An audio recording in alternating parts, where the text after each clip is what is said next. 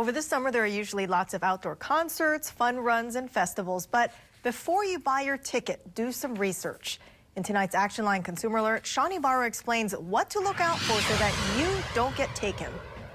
The Hawaii Better Business Bureau is warning people to be on the lookout for advertisements for events and activities, especially during the summer months. Anytime you're looking for an event or if an opportunity of an event pops up where you've been solicited or you've seen it on social media and it looks like something you may be interested in, you want to check multiple sources of information. Hawaii BBB CEO Greg Dunn says that's because con artists are posting flashy ads on social media sites for made-up events, selling tickets, and then leaving with the money and no event.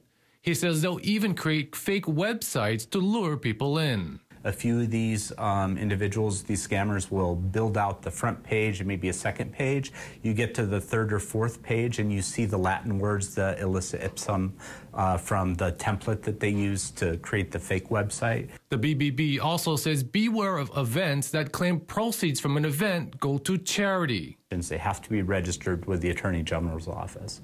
So you can check the charity division at the AG's office to make sure that they are a legitimate fundraising entity.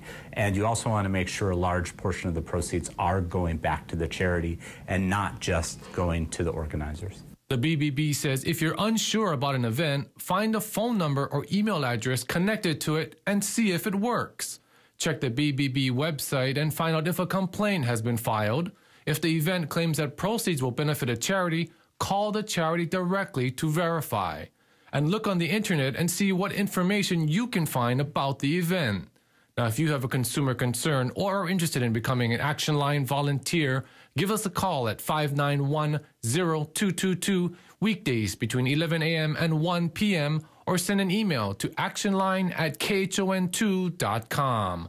Sean Ibarra, KHON2 News.